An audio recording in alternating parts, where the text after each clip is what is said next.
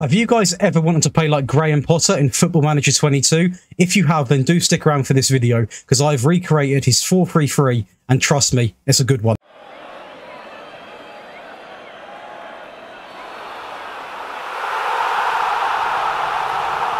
So guys, welcome to the video. It is Josh from FMSCOUT here, and if you guys do enjoy this video, please do leave a like on it and also do subscribe to the FMSCOUT YouTube channel. There's tons of content to watch on this channel, and trust me, it is really good stuff. Today's video though, we are going to be going over Graham Potter's 3-4-3 FM22 tactic. It's a very, very good tactic. I've tested it with 3 very different teams and the results are really good. But let's get into it and break down the results. So, the first test we're actually going to do is going to be where Graham Potter started, which is going to be in the Swedish League. We're going to be testing with Östersunds FK, a team that are predicted to finish 16th, so definitely not got the highest expectations. But for us, we actually done very well, finishing in 5th place, scoring 68 goals and only conceding 35. Jordan Kadari with our top goal scorer with 27 goals, and Nebedu Perry coming in with 12 assists. Now, with this tactic, especially when you are using a smaller team, it's all about outscoring, because it is quite an attacking tactic at the end of the day. It's 3 at the back. So what I've done for you guys is, in the description, you can also find my Graham Potter 3-5-2. Now, this is slightly more defensive. So what I would recommend is download them both. Download this one and download that one, sorry, and sort of pick in between as you go in during the game. Obviously, if you go 1-0 up, starting with the 3-4-3, switch to the 3-5-2 to be a little bit more defensive. Same as if you want to go into a game a little bit more cautiously,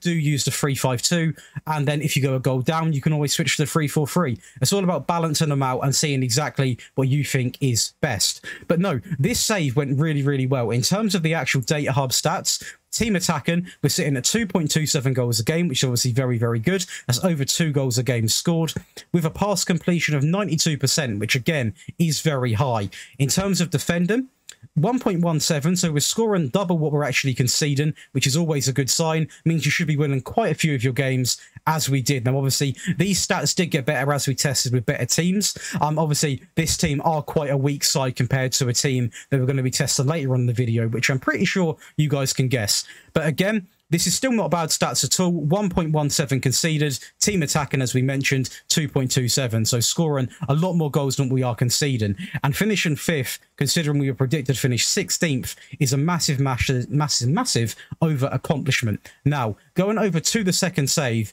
we're going to be testing with his former club. Feels very weird saying that now. He's only been gone a few days. That is going to be with Brighton. We then go over and we tested with Brighton, as I mentioned.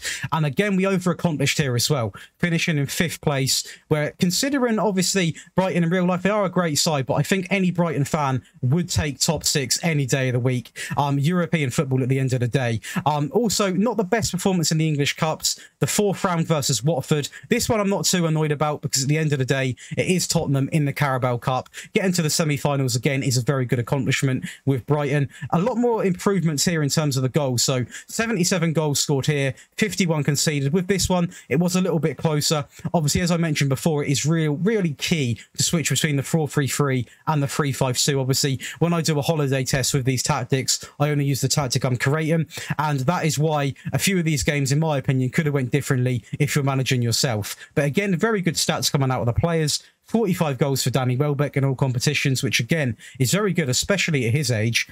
Trossard, who I thought was going to be the top goal scorer, to be honest, because he is probably the most dangerous player, actually ended up being the most assists with 18 assists. You've got Adam Webster with a 98% pass completion, which is very, very good indeed. Going over to the data hub then. Team attacking, we're going to be seeing 2 goals scored again, so over 2, which is impressive. This is what is really standing out to me. 91% pass completion in this division with a Brighton side is very, very high. Obviously, in this division, you're going to have tougher teams, players that can win the ball back easier, better players, better teams that can press. So to maintain the ball, not mess up many passes at all in such a tough division with these players just shows how good this tactic is. In terms of team defending, 1.34, so slightly more, but obviously we are playing in a tougher division. A lot better teams when it comes to having attacking players. Obviously, Man City with the Haaland, Liverpool with the Salahs, as we go on and on. But still, where we finished with this season, considering we didn't do what I mentioned about switching between tactics here and there, it's still very impressive. A 5th place finish and getting to the semi-finals of the Carabao Cup third best for goals scored. Obviously, you know, it is a very, very good season. And so far, we've tested with one really weak team. We've tested with sort of a mid-table team. And the team we're going to test with next is going to be an elite team, which is going to be with his current club, Chelsea. And this is what happens when you test with a top team. Obviously, it's pretty much common sense, but the better players you have, the better the tactic's going to look. That is why I always do my best to show one as a lower league team, one as a mid-table, and one as a high team, because that way you're going to get a rough idea of what you're actually going to get. Now, so when you test with a top team, as Chelsea are, we managed to win the Premier League and the Super Cup, getting all the way to the Champions League final, and unfortunately we do lose 2-1 in that game against Liverpool. Again, semi-final against Manchester City. This is the disappointing one. Manchester United, I do feel like we could have beaten, and it's only the quarter-finals there. But in terms of the actual stats of the season, obviously 38 matches played, 93 goals scored, ranking us the best, and only 18 conceded, ranking us the best in that category as well. Now, this is just, it goes to show what happens when you do use a top tier team. The stats completely get flipped on the head, and you really get to see what the tactic is fully capable of. Now, you've got Kai Havertz contributing with 54 goals here. You've got Wesley Fofana with the highest match rating, sitting at 7.85. Reece James contributing with 28 assists from right back, showing how important these fullbacks are in this system. Now, if we go over to the data hub, this is where it's going to blow your minds, because it blew my mind. Team attacking, 2.45 goals scored. Now, you might think, yeah, okay, that's only a little bit more, but it's a defending, which really does blow my mind in this team. And we're going to go over to the pass completion quickly here as well. I want to point this out. This is getting on for 93%. Now, that is ridiculously high for this game. Very, very impressive passing. Obviously, we have got better players on the ball in this team, hence why it's going to be, it's obviously going to be slightly better than what a Brighton side would be. But again, Brighton were able to get, what was it, 91, getting on for 92. Chelsea are getting on for 93% pass completion, which is a very big thing when you're doing a Graham Potter tactic. But this is where it really does stand out for me, and it shows how good this tactic can be defensively as well, if you've got the right players. 0.47 with a 3 at the back system is very unheard of. It's a very, very good stat line.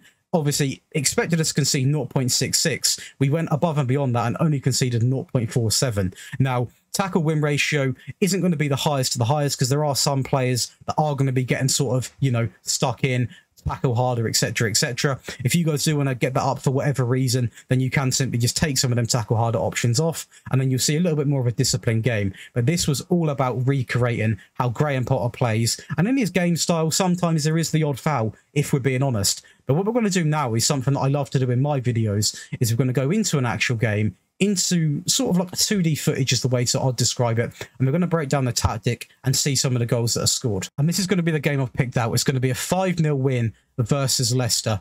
And I just want to show you how it lines up right off the rip. I always do it. So we're going to have, obviously, the 3 at the back here. We've got Chabala, Fofana, and also Thiago Silva. This is going to be the 4. Obviously, the fullbacks are quite pushed up, almost look like wingers in a sense. You're going to have Cucurella, you're going to have Kovacic and Kante in the middle, and Reece James on the right. And this is your front 3. You're going to have Sterling, Havertz, and also Mount. Now, this game is one I picked out in particular because, apart from the first goal, which is a set piece, you're going to get to see a good sort of visualizer of how the goals do end up happening in terms of the passing. You're going to see a good mix, so we're going to get right into it, because obviously there are quite a few goals. The first one we're not going to talk about too much because it is a set piece, but this game is really a good one for me to show you, purely because of how the pass and play builds up. So right off the rip here, you're going to see, what we can just see here is Chabala going obviously into Thiago Silva, but this pass here, so Mason Mount, if you saw there, he bursts away from Iheanacho to get in this little pocket of space here. And also I want you to pay attention to Havertz here, because Havertz has got 2 decisions here. He can come short for the ball, or he can get in behind. Also, another option on the ball, which is why the fullbacks play such an important role here, is Cucurella is actually in behind here. He's sort of, Ricardo sort of left him, so Cucurella can actually make a dart and run in behind here. Kovacic has got several options. He can play it into Kante, which will obviously open up that entire side of the pitch. He can play it into, obviously, Cucurella with quite a simple diagonal pass. He can play it into the upcoming Mount, which I'm pretty sure he will do, as we're going to see here. So he plays it into Mount. Again, Mason Mount here. Few options. Can go short to Havertz and possibly run in behind himself, or Havertz can make a run in behind, or he can go diagonal here again. What I'm trying to show you is how many options are available to this player on the ball. He actually does end up playing it through in behind to Kai Havertz, who completely sends the keeper the wrong way and tucks it into the bottom corner of the net. So that just shows how many options are on the ball when you're playing with this system. Going over to the next goal, then we've got Mason Mount. Now, this is a lot of short passes, so I'll do my best to keep up. But this shows how these goals look and how important it is to Graham Potter to create these type of goals. So you've got Mason Mount into Havertz. Look at the options again. Now, what we're going to witness here is the first triangle. Now, this is what you want to see when you're playing this sort of style. Triangles are so good in football because it's basically 3 different players, and obviously them 3 players are going to have various different options. So, for example, we'll see where it goes next. Havertz goes into Kante. Again, the triangle's slightly moving here, but Kante has always got the option now to Kovacic. He could have went back if he wanted to. And also, look at the space we've got here in Thiago Silva. With this, there's so many options going on. The other team, they literally can't compete with it because there's always a pass which they can't read. So, back into Kovacic, into Havertz again, the final part of the triangle. And then again, you've got Mason Mount, here, in absolutely acres of space. He can also go short into Sterling here. So we'll see what he does. He plays it into Mount, who actually, Sterling, bursts away from Johnny Evans and puts it into the bottom left-hand corner. So, again, when you do have them triangles forming, it's very hard for teams to defend every single option. It's practically impossible. You then have Pulisic on the ball here, back into Kante. Again, lovely passing going on here. Pulisic running a little bit wide of it into Sterling, who does hit it on the outside of the box and scores what is going to be the 4th goal. Going into the 5th goal then, the last goal of the game, it's going to be Raheem Sterling. This is the rare occasion you are going to see a ball going over the top. You will see the occasion a ball getting played from one of the deeper players in midfield, but usually across the front 3, it is quite short passing. But obviously there was a good run on, and I'm kind of glad he did find it. It's going to be Pulisic again.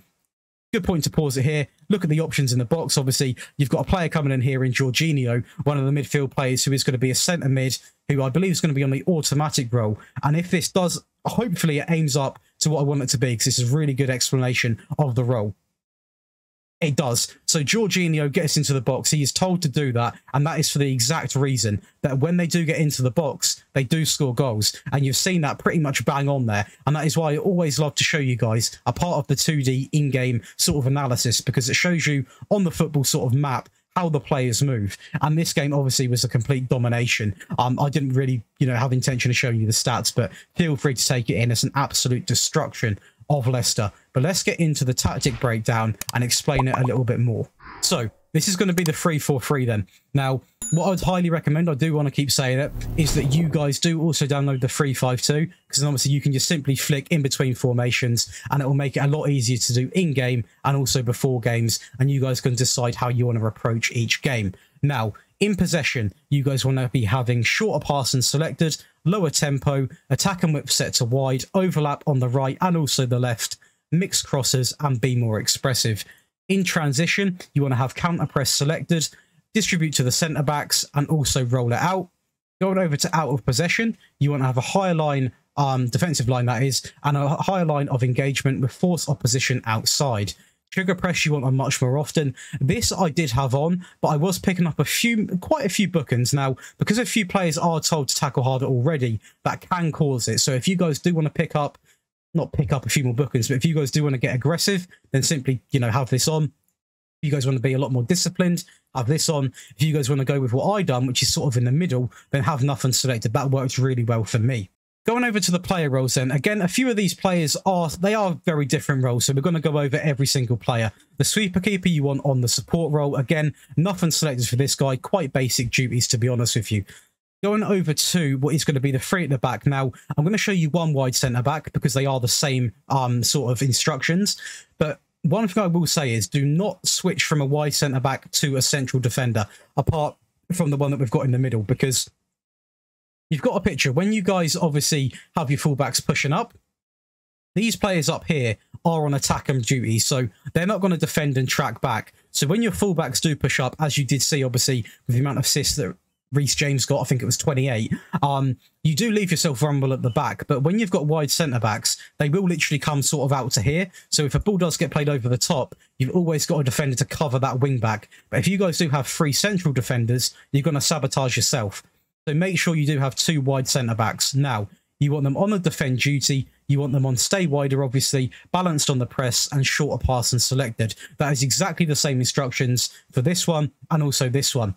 In the central, you want a ball-playing defender on the cover, the most expressive centre-back we've got in this team, balanced on the press and shorter pass and selected. Going over to the fullbacks. Now, again, exactly the same instructions. There's no reason to tweak something that's not broken. So I'm going to show you one of these again because they are exactly the same. You want them on the wing back, on support. This basically means they are going to get up and down the pitch, balanced on the press, get further forward, run wide with the ball, shorter passing, and aim the crosses at the centre. Now, you also, in the midfield, now this is probably, in my opinion, the most important player in the team, because it's the one player that is going to look for them long balls, and as we did see, they do occasionally come off. So, deep line playmaker on the defend duty, you want him on trigger press on much more often, tackle harder, more direct passing. Now, with this player, what you're going to get is, he is still going to play it short. He's not just going to constantly thump it up the pitch. But having one player that does go slightly more direct is really useful because you've got two wingers at the end of the day that are quite attacking. They are going to make diagonal runs. So if you've got one player in the team that is looking for him constantly, it is going to be a very good outcome. And this guy did occasionally pluck off pretty much a wonder ball. And having it on this just means that he never really will go with it. So having it on more direct is exactly what you need. Obviously, you don't want it on the max of the max, but more direct passing on one player in the team is a very good option to have. Going over to his partner in midfield, which is going to be a centre midfield player on the automatic duty. You want him to be told to be balanced on the press, tackle harder, move into channels and roam from the position. Shorter passing selected and dribble more. Moving over to the left-hand side, obviously different roles here completely. Inverted winger, you want him on attack. You want him on balanced on the press, mark tighter, tackle harder, roam from position, stay wider, get further forward, cut inside with the ball, shorter passing, and take more risks. On the right side, a different role, so it's not the same, inside forward on the attack. The reason why we've got one inverted, one inside, is because they do typically offer something different Brighton going forward, and it just really does help with what I'm going to explain next. So, balanced on the press, mark tighter, tackle harder, sit narrower, get further forward, roam from position, cut inside, shorter passing selected, and obviously everything else is sort of preset for you. Now, the reason why the press is quite high up, tackle harder selected on these plays is because Brighton are known for winning the ball quite high up the pitch. So having one player that's slightly more in and then having one that's sort of out wide, these teams get so sort of stuck in, they can't really move. And it goes on to the last position, which will help me explain it again. The last player being a pressing forward, on trigger press on much more often, shorter pass and selected.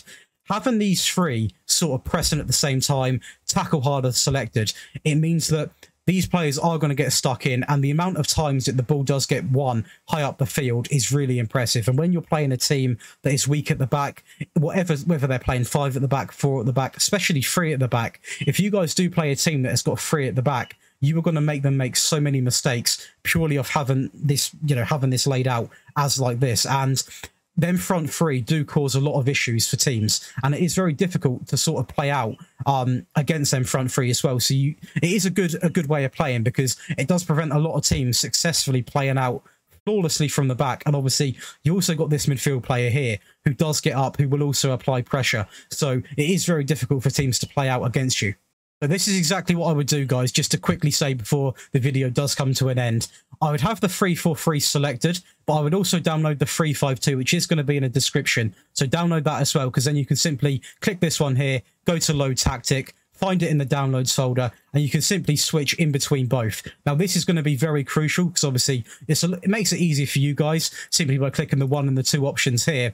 But you can also do that in-game, and also obviously before games if you want to go more cautious, then I would recommend playing the 3-5-2, purely because obviously you've got that extra midfield player, you've got a box-to-box added into things, and obviously you've got the ball-winning midfield player. So it is a lot more defensive, and you're not going to concede as many goals going in against a top team. And again, if you want to go more attacking in-game, you can go from this to this, which is obviously a lot more attacking. It also, the key thing, which I've not explained, obviously, is it gives you more width having the 3-4-3. This is quite a narrow system, whereas this one here is quite wide. You've obviously got wingers, you also got fullbacks, so you can completely make a team have to change their entire game style simply from a click of a finger, really, going from completely narrow to obviously completely wide. It's very difficult to defend against. But that is going to be it for me today, guys. I hope you guys have enjoyed this Graham Potter tactic recreation If you have, then please do leave a like on this video and do subscribe to the FM Scout YouTube channel. And do be sure to check out all the other videos on the channel, by the way.